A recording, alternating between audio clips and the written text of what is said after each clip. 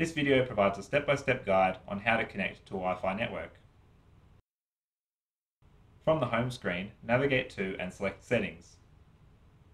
Navigate across and select Wi-Fi.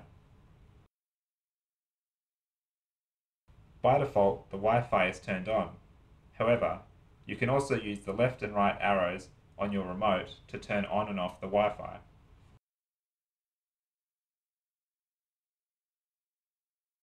Select the network you wish to connect to, enter the network's password, and select Done.